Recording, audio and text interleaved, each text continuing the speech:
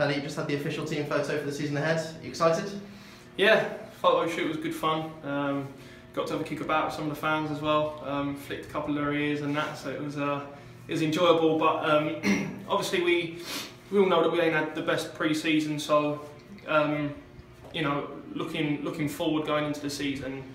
It's a massive game Saturday, and obviously we're going to get all the information that we need, and we need to, as individuals, all stand up and know what it is that we're fighting for. I think you can get misled a little bit in pre-season with results, etc. I think we've done all right. We've come through it injury-free.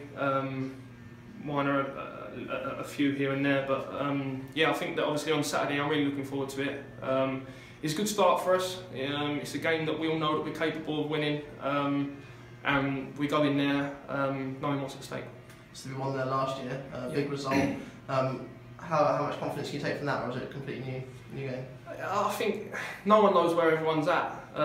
Like I said about pre-season, you can't really tell who's the strong teams, who's the weaker teams until after what, 5, 6 games. So we know as a group. Obviously, last year we didn't have a great start, so that's vital for us.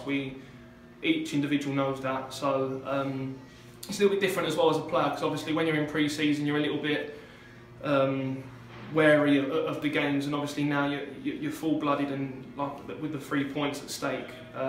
It's very important that we try and pick up 3 on Saturday. One of the highlights of the whole season will be coming on Friday night, when the new players will be singing their initiation songs. Yeah. Who are you most looking forward to? Jarrell. He's got to have a little rap or something. So yeah, I'm looking forward to them all. It's brilliant for team bonding and team morale. We'll have a nice meal and all together after what's obviously going to be a tough week for us.